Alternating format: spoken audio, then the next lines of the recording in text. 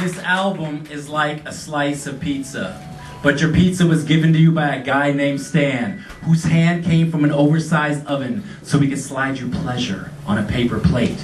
While this album was given to you by a guy named J.Walker, whose pen descended from his oversized heart so he could slide you messages of destiny and fate. Now I know you're used to seeing your pizza hanging over boxes and edges. The cheese and grease have become comfort to your stomach and mind. But my rhyme can't be defined by boxes or edges. And the life metaphors will become comfort to you in time. This album is like a slice of pizza because your pizza was just a bunch of loose dough, sauce, and cheese molded together by a man's hands until it eventually formed a piece. While this album was a bunch of loose concepts, thoughts, and ideas molded together by my imagination until it eventually formed a piece. Now on a pizza, I know that toppings are important, and I didn't take you for some plain cheese pizza, people.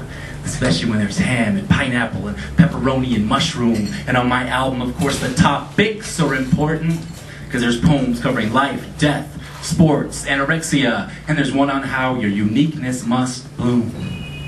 This album is like a slice of pizza, because pizza and sex are two things that even if they don't come out great, well, they're still going to be alright.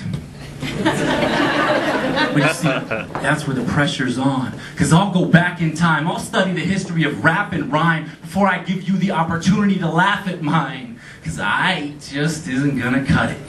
I hate to be a abrupt kid, but this album is like a slice of pizza. It's not Domino's delivery, and it ain't DiGiorno, man. You gotta be kidding me. This shit's a handcrafted slice from a Sicilian man whose fam was in the olive oil business with Vito Corleone, who immigrated to the States just to make pizza for the local crowd, who stand proud and satisfied because half a slice brings back memories of half their life and gives them something to look forward to.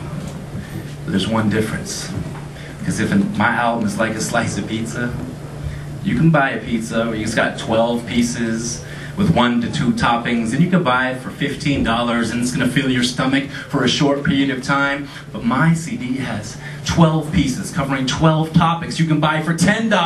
And it's going to fill your mind for a lifetime. Welcome to my album release.